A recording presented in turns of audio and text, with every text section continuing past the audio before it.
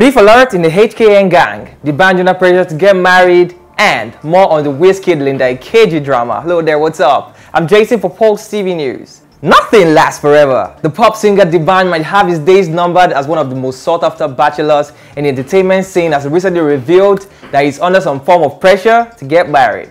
The agenda revealed this in an interview with the South African radio host Anele Ndoda, that his mother wants him to get married as soon as possible. According to his interview, she said, "She told me, listen, I don't care about your success. Maybe it's this success that's making you not get married." In the past, the Coco Master was linked with a couple of female celebrities, including Genevieve Nnaji, Adama Ndimi, and the South African presenter Bonang Matheba. If his mother's statement is anything to go by, and you guys know African mothers, D'banj might just have to hang his bachelor hat sooner than later.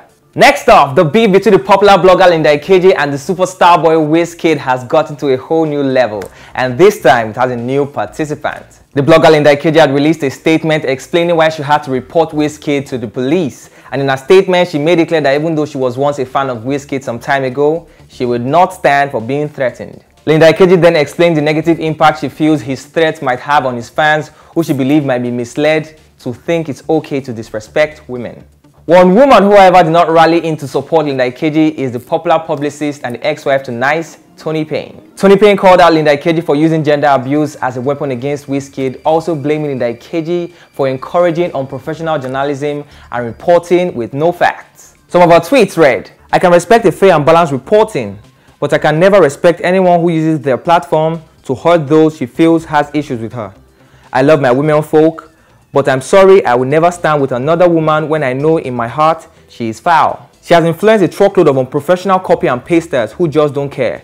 They post anything and anything fake. Dumb headlines too. They have single-handedly destroyed what journalism is in Nigeria. Payne also in a subsequent tweet made sure to denounce violence against women, but made it clear that Linda KG is not innocent. Finally, the HKN gang were hit with a beef problem of their own recently. Davido's Snapchat comments were obviously a shade at one of his own, and sources revealed that he might have directed it at his label mate and cousin B-Red. In his Snapchat post, Davido wrote, "My own blood hating on me over my Okun's success. Wow, I have done so much for you.